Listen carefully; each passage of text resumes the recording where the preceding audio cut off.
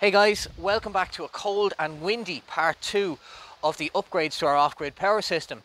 Now in the last video we replaced the old P-type panels on the roof with the N-type ones, and this time we're doing the same for the ground mount and building a new ground mount to go with it.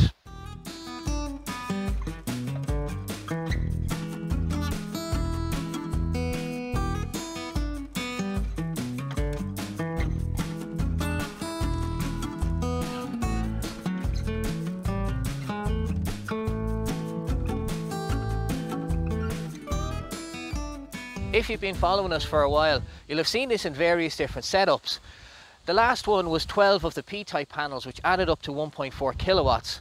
We're going to replace that with just 4 of the 300 watt N-types, so we can reduce that wind profile and keep it still somewhere around 1.2 kilowatts, but performing better in dull, dark conditions. Having the array at this width has given the wind too much of a leverage effect, and you can see underneath the caster there, it's just gone straight through the wood.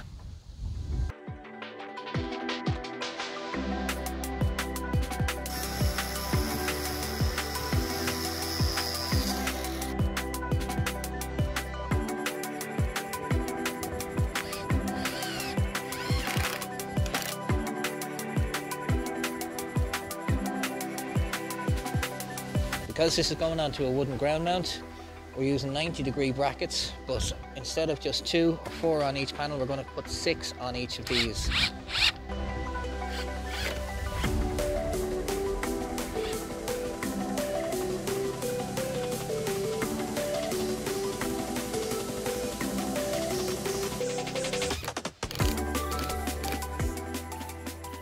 Now they look a whole lot better than the old ones did. And only 200 watts in the difference, but yet it's 2 foot narrower in width overall, so less of it to catch the wind. Got to say a big thanks, of course, to a long-time friend of the channel, Porg McCarthy. No doubt you're watching this, from SPV Energy in Kings Court, County Cavan, for throwing these in for free as part of the deal, and they were used panels that they just had lying around. So the next thing to do now is to set up the remote control actuator and get this turning. Okay guys, it's just 20 past 8 in the morning, and I've had to skip ahead just a little bit here as we have ideal conditions to see what power we're getting out of this rotating array. So as I said, it's just after 8 in the morning.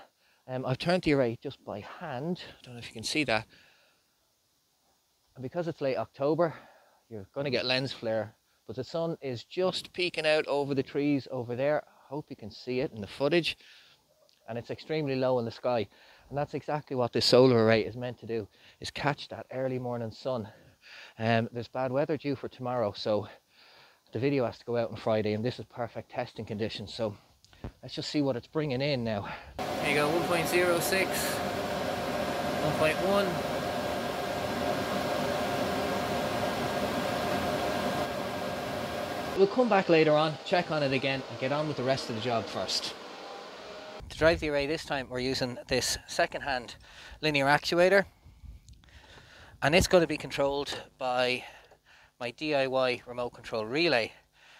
Now if you want to make one of these yourself, if you go back to one of the videos from 2024, there'll be a wiring diagram in that, or if you couldn't be bothered, just go onto Amazon or eBay and you can get much nicer or neater ones, all in a little box, for about 25 quid.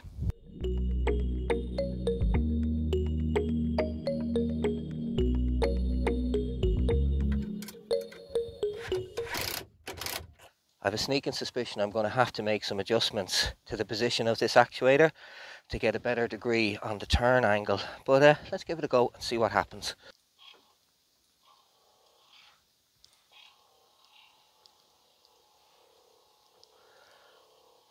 On the bright side, it's much slower and less jerky than the old setup used to be, much more controlled. The turn angle isn't great though. Okay, that's its max. We'll definitely have to reposition that actuator to get more of a turn angle on it.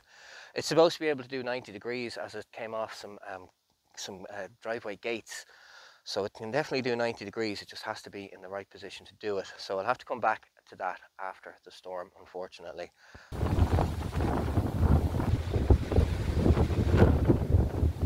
Using the All Powers Power Pack is a great way to offset energy usage away from the main household batteries.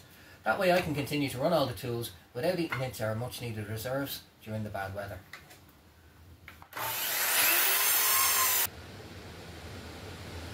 So put little sleeves inside here.